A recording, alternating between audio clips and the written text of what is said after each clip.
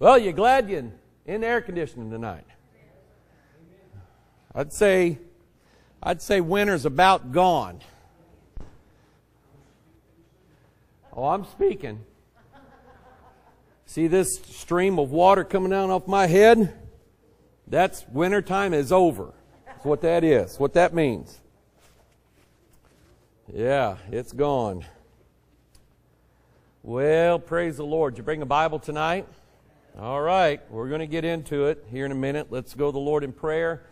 Appreciate everybody being here. We'll have a prayer time here in a little bit. I want to pray for Sister Lola, and she's in, they call it TCU now.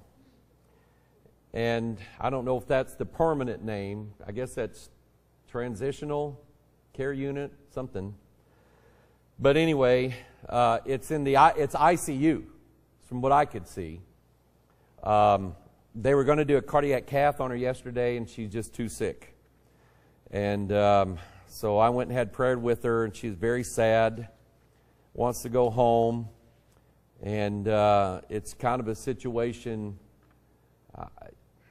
she may never get to go home. So just pray for her, pray for Linda. It's hitting her pretty hard, and just lift them up. And then little Lawson, Matthew and Paige's youngest, they've had him at urgent care, and then they went up to Cardinal Glennon, and then now they're gone to where? St. Louis Mercy, the old St. John's. And so anyway, he's sick, and they don't know exactly what's going on with him, so just pray for him. And pray for Paige and Matthew. Pray for Lisa and I. We have Hunter. So there's a reason why we get to a certain age and we can't have babies anymore. We don't need them. Okay? So anyway, pray about that. But let's take our Bibles, turn to 1 Peter, and we'll get into the Word tonight, and then we'll have a prayer time. All right? 1 Peter chapter 3. Are you ready to go to the Lord in prayer tonight? Amen. Father in heaven, come before you tonight, and we thank you, Father, for this warm weather, that sun coming out. It's making all of our grass grow, and all of our trees leaf out, and our flowers grow, and our tomato plants are going in the ground, and all those things about springtime, Lord, that we love. And we thank you, Lord, for bringing us out of wintertime, bringing us out of the winter, Lord, of our lives. And pray, dear God, that with spring, each and every one of us, Lord, could have a renewal of some kind or a revival of some kind in our lives. And Father, we just pray, dear God, that you would just bless us and help us. Bless those, Lord, that are sick tonight, those that are struggling or hurting. Father, I pray, God, that sins would be forgiven, that people's lives would be changed. Lord, that through your word, through the working of the Holy Spirit in people's lives, Lord, that they would find grace and comfort, areas of life, Lord, where they're needed. Father, we thank you, dear God, for all that we heard last week. We thank you, dear God, for the message that you imparted to us here. And Lord, then the message that was carried forth out of this place. And we ask, God, that you would just continue to bless it.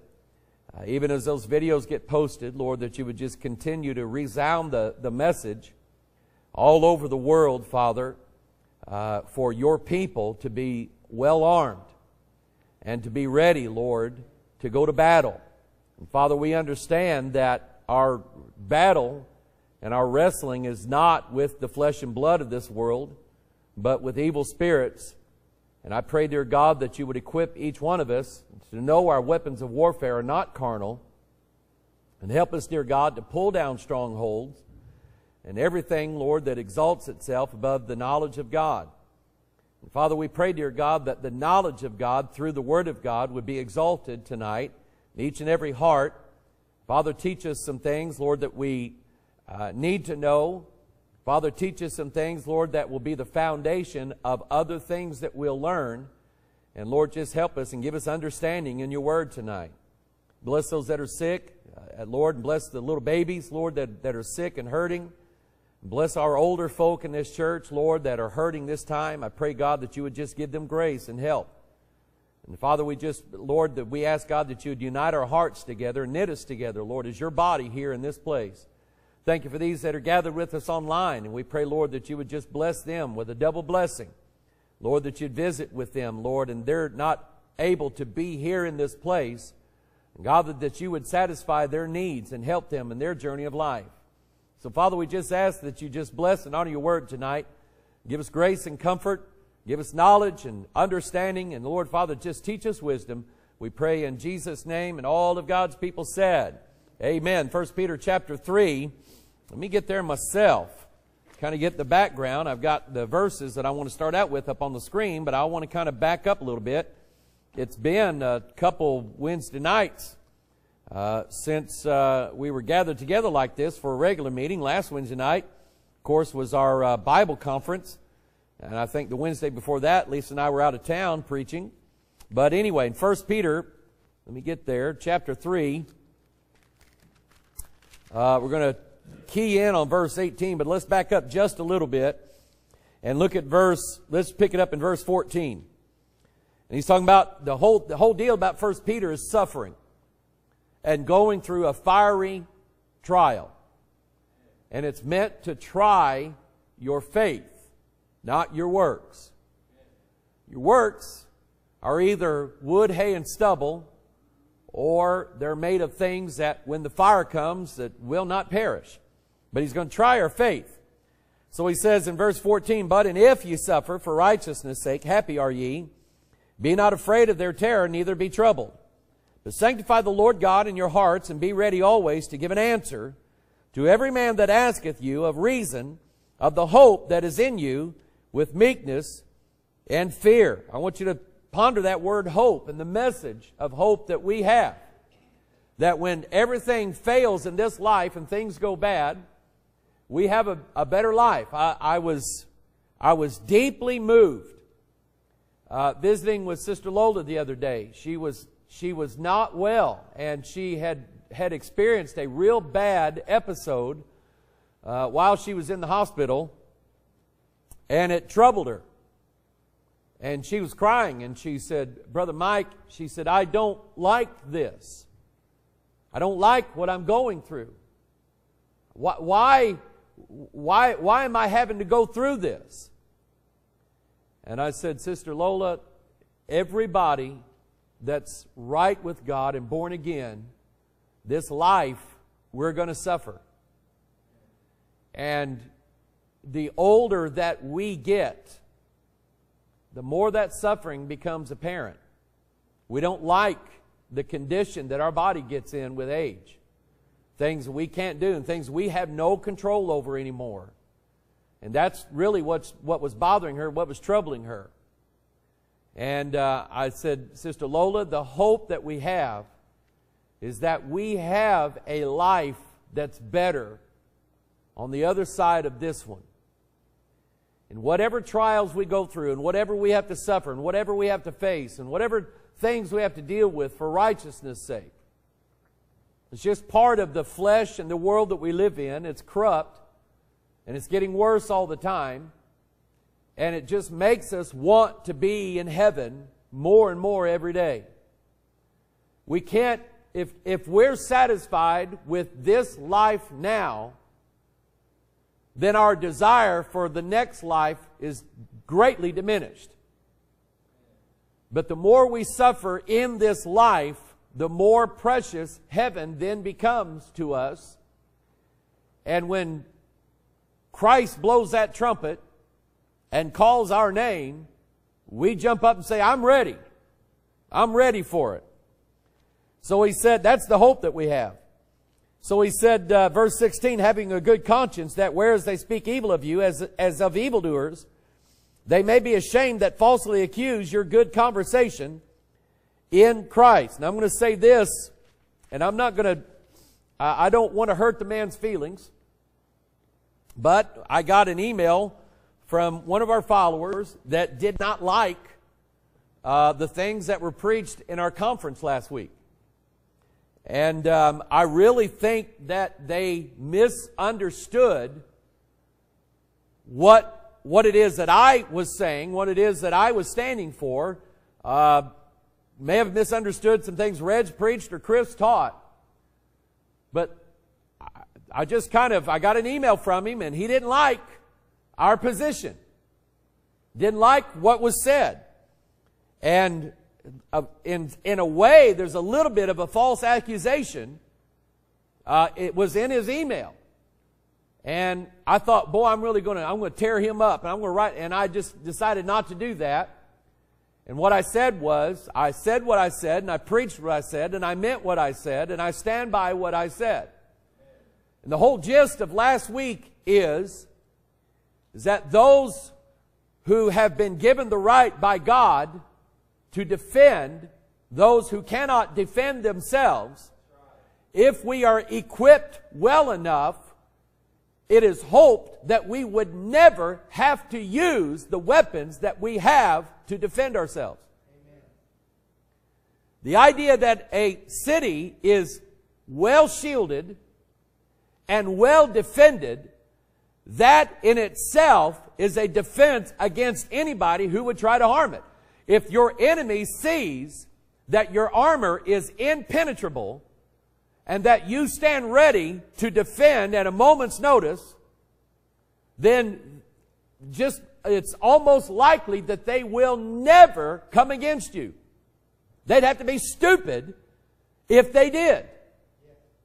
And my mind keeps going back to Genesis 3, where God put the flaming sword there in a post there in the Garden of Eden to defend the way of the tree of life. And that sword stood every way and looked in every direction and guarded that tree well. And the idea was you'd have to be stupid to cross the line where that sword was to try to get at that tree. You'd have to be stupid. If you were going after that tree was the tree of life. And if you were going after that tree to get eternal life, you're going to lose your head and you're going to lose your life just in attempting it. And the idea was nobody went past that sword. Amen. Just the idea that it was well defended was defense enough. Does that make sense to everybody? Amen. If I've got this armor on me and I'm carrying AR-15 on each shoulder and that pistol's right here and I'm walking around with my wife, you're not going to touch my wife. You're not going to do it. Because I'll pull a grenade out and drop it down your shorts and walk away. Amen. And you know that, and you're not going to come in. That's the whole point. Is that a city well defended would never have to use the weapons that they have. And that's our point. But he didn't understand that. So I didn't argue with him, didn't want to get into it with him, didn't want to fight with the man. He said he loved me and I love him back. But people are going to accuse you of things you didn't do, you're not guilty of. You ought to tell God thank you that they didn't accuse you of things you are guilty of. So verse 17, for it is better, if the will of God be so, that you suffer for well-doing than for evil-doing. Now verse 18, for Christ also hath once suffered for sins. How many times did he do it? Once. The Roman Catholic Church is wrong at their very core of their belief system. Their belief system is that they must crucify Christ afresh every time they have a Mass performed. So how many times is a Catholic Mass performed daily around the world? Thousands? Thousands of times every day the Catholic Church re-crucifies Christ afresh, and the Bible says that's wrong. Christ suffered once for sins. And then it says the just for the unjust, that he might bring us to God, being put to death in the flesh, but quickened by the Spirit. I can't remember, but if I remember right, 2 weeks ago, I gave you the idea that if you're suffering, if you knew that your suffering in life would turn out to be a benefit as far as someone in this world being saved by what you went through, would it be worth it? Better believe it would. I'm not talking about you suffering for you. I'm talking about you suffering for the sake of someone else being saved. Would it be worth it? Absolutely. we would give our lives. If God asked us to, we would give and yield our lives over for the people that we love, that we want to see saved, if in doing so, they would respond in salvation. And wouldn't complain that we're suffering for something we didn't do wrong. We wouldn't complain about it. We would be thankful that God was using us to suffer for the benefit of someone else's salvation. That's the two laws that we're given, the two commandments that we're given by Christ. Love the Lord your God, and love your neighbor as yourself. And in that, he said, hangs all the law and the prophets. He said, if you love the Lord your God and you love your neighbor as yourself, you don't mind suffering for them, for their salvation, because you would want them to suffer for your salvation. Does that make sense? You want to be saved, right? You don't want to die and go to hell, do you? Love your neighbor the same way. Love your friends. Even love your enemies that same way. And with that, the man that wrote me the email, he said, I think you ought to love your enemies and not shoot them. I think he misunderstands. I don't want to shoot my enemies. What I care about is defending my family, my property, my church, my country. I don't want to have to shoot my enemies. I love my enemies. I would want my enemies to become saved so I don't have to shoot them. That's what I care about. But anyway, that's what he's saying. And then he said, being put to death in the flesh but quickened by the Spirit. And he mentions by the Spirit, because that segues into verse 19. Being quickened by the Spirit, being made alive again by the Spirit. Verse 19, by which, meaning the Spirit, also he went and preached unto the spirits in prison. What does that mean? What does it mean that Christ, by the Spirit, went to preach to spirits in prison? If you look in verse 20, which sometime were disobedient, when once the long-suffering of God waited in the days of Noah, while the ark was a-preparing, wherein few, that is 8 souls, were saved by water. Now eventually, I'm telling you, eventually, we're going to get, when we get to the end of verse 20, which is going to be a little while, but when we get to the end of verse 20, I'm going to cut off and we're going to do a deal on baptism. And what is water baptism and what is Holy Ghost baptism, and wherein lies the difference. Because that is the mistake that groups like your Churches of Christ and the Roman Catholic Church and I guess others who would say if you're not water baptized, you're not saved. That is not biblical. It's not what the Bible teaches. So what we're going to do is we're going to spend a little time dealing with the issue of baptism. What does the Bible say? What does the Bible mean? And how we differentiate between water baptism and Holy Ghost baptism. This is just kind of letting you know where we're going. But he mentions spirits that were in prison, that at one time were disobedient during the days of Noah, while the ark was preparing. So in the time between, let's say, Genesis chapter 3 and through the end of Genesis chapter 6 into Genesis chapter 7, we have a period of time where mankind became wildly disobedient. There were some that were righteous during that time, but most were disobedient. What happened to them when they died, or let's say what happened to those who perished in the flood? What happened to their souls?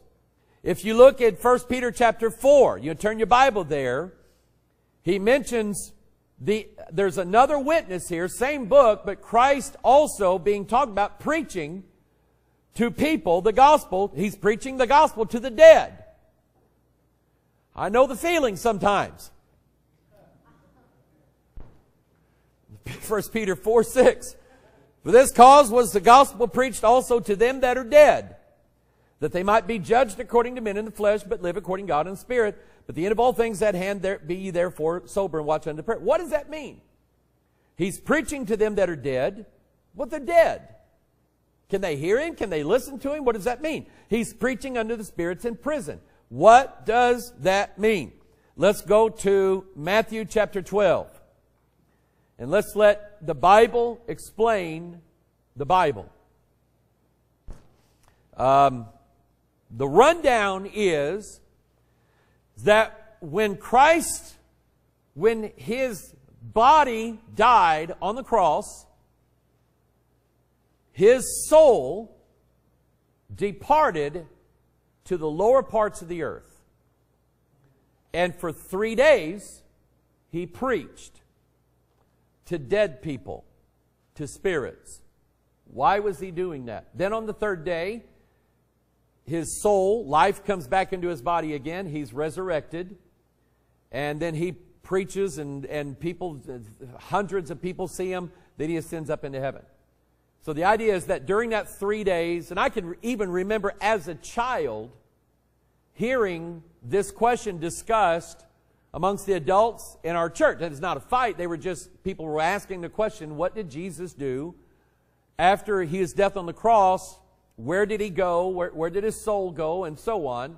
And I can remember hearing as a child, this always fascinated me, how Christ went and he preached to those that were dead for 3 days. He went to hell and he preached, and then on the third day he rose again.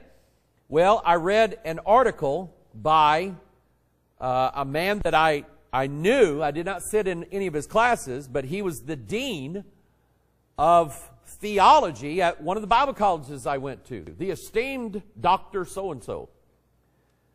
And he said in this article that he used to believe that Christ went and preached to spirits in prison in their lower parts of the earth, but he's now re-examined the original Greek. And he no longer believes that. And I don't remember, it made me so upset.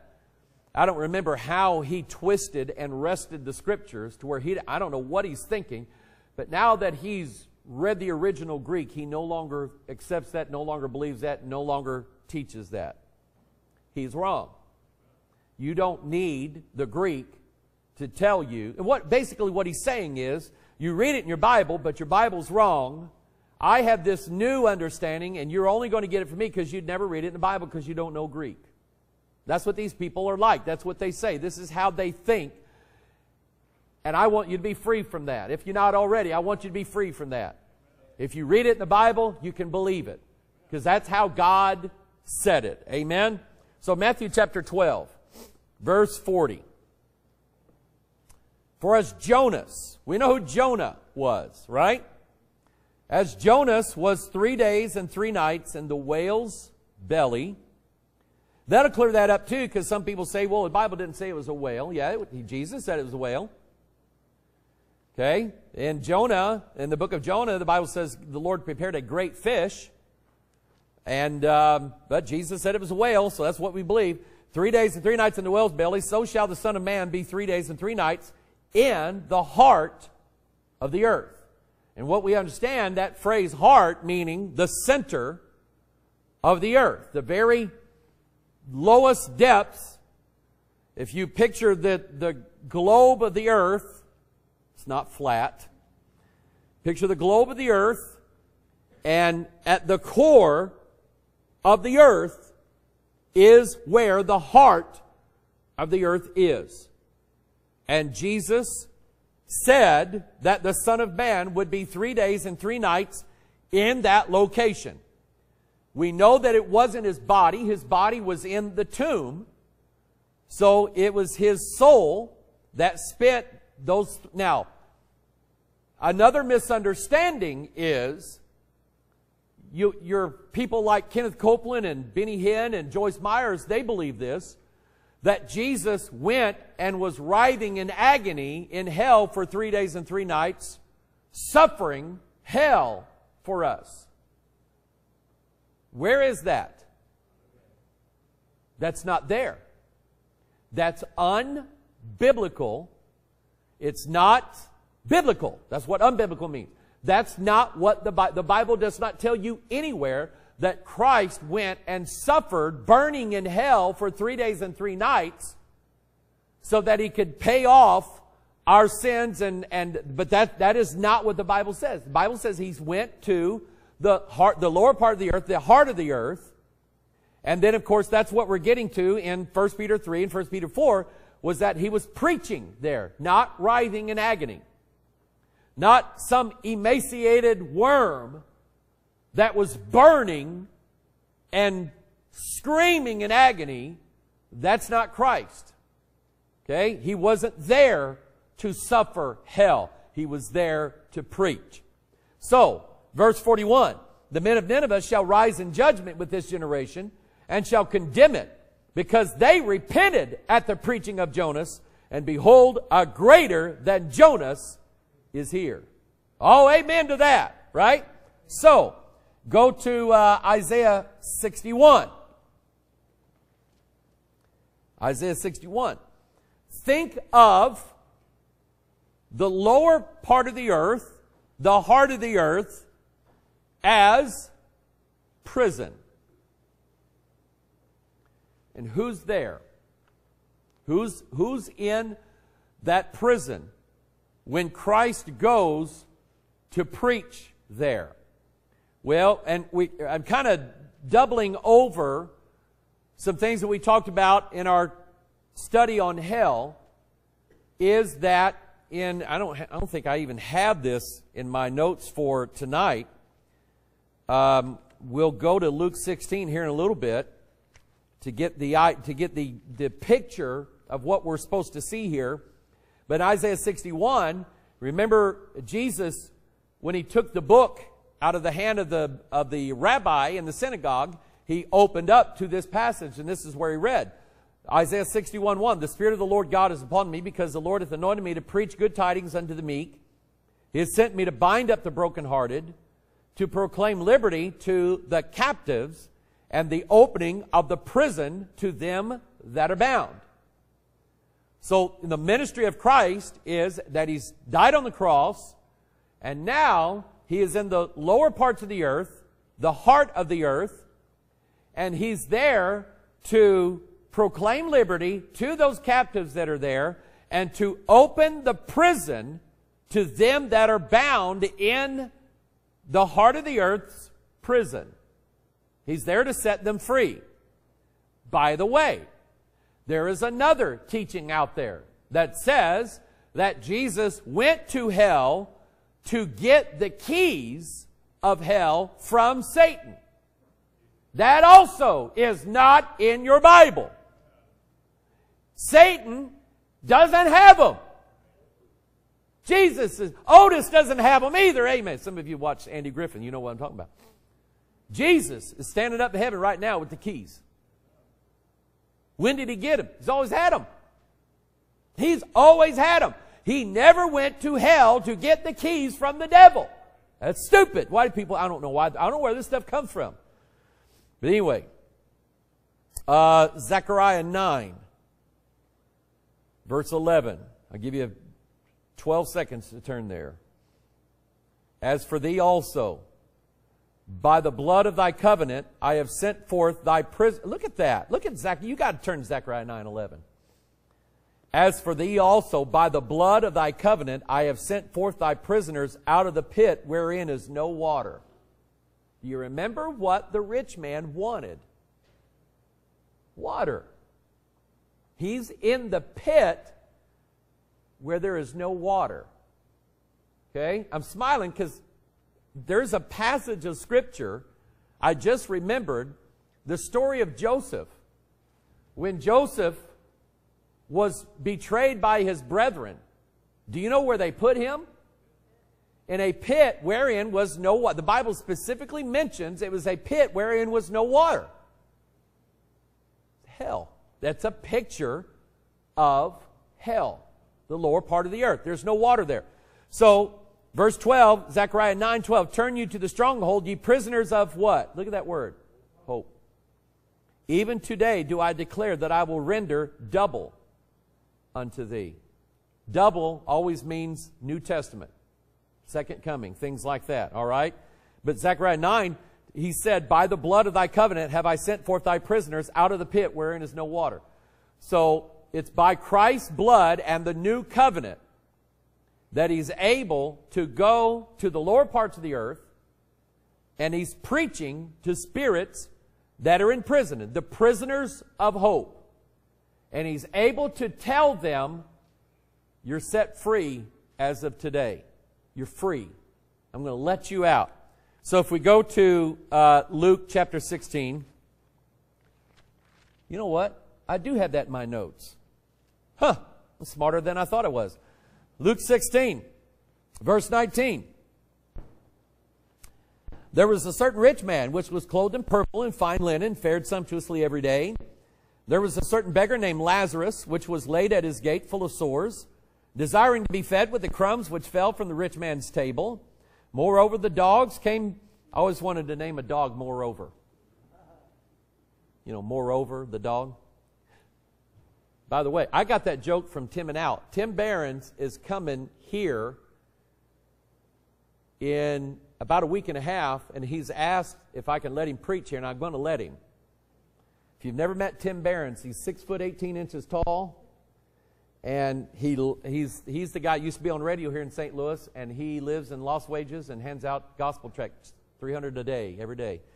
So he called me today and said he's coming into town for a week and wanted to know if he could come speak. And I said, let me figure you in, all right? So I'm looking forward to it. You'll love this guy. But anyway, that was his joke, Moreover the dog.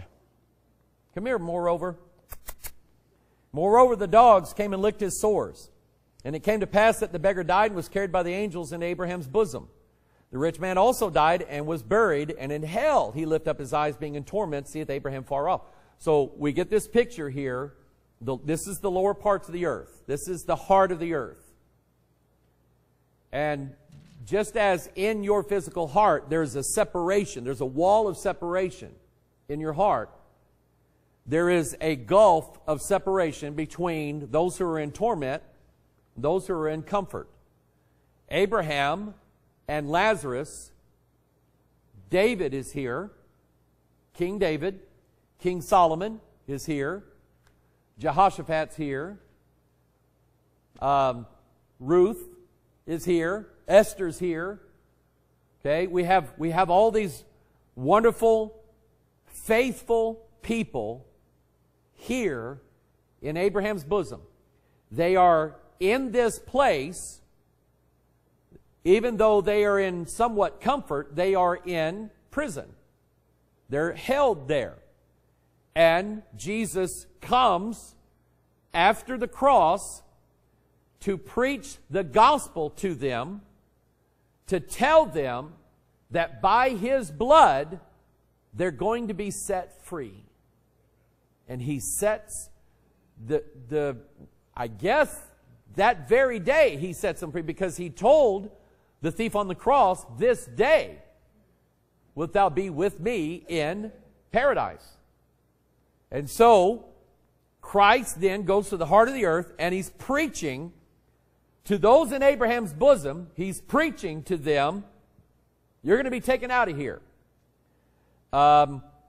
Verse 24, and he cried, Father Abraham, have mercy on me.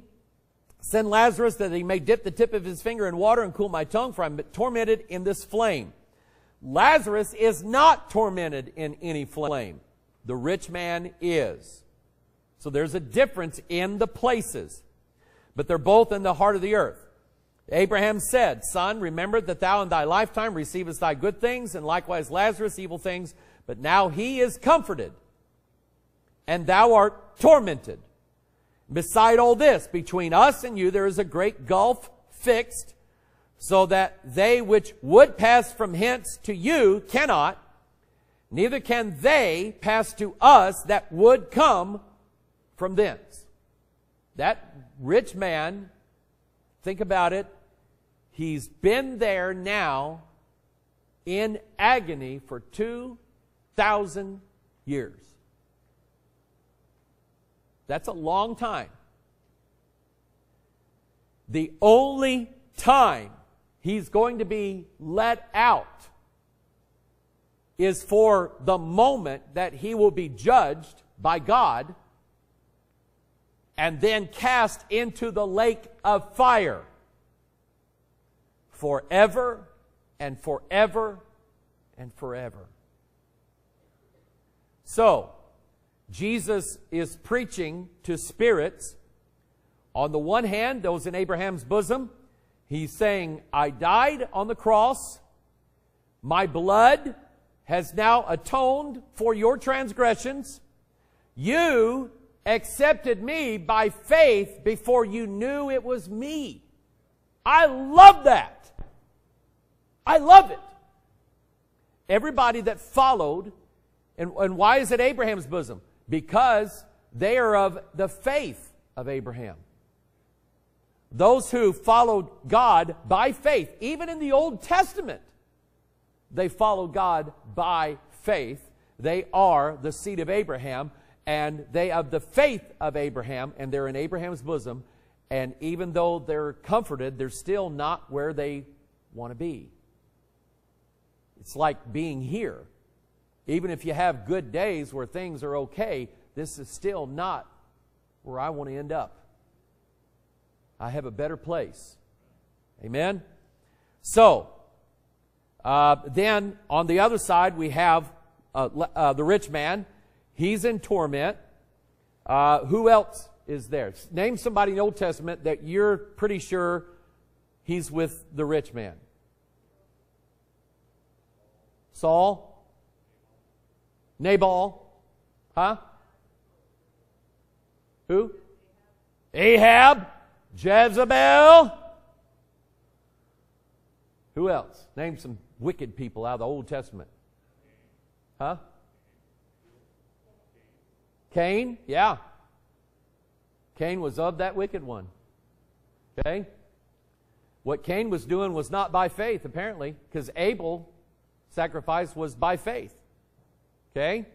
So all these people that died before Christ died in their sins. They're in hell and they're suffering. They're in torments.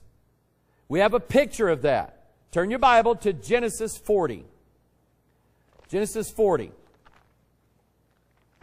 I'll never forget. God showed me this, and I thought, God, that is the coolest thing in the whole world. Until the next thing that God showed me, then I said, God, that then is the coolest thing in the whole world. But this is right up there. Genesis 40. You have a number, 40. Okay, represents the spiritual realm or the other dimension.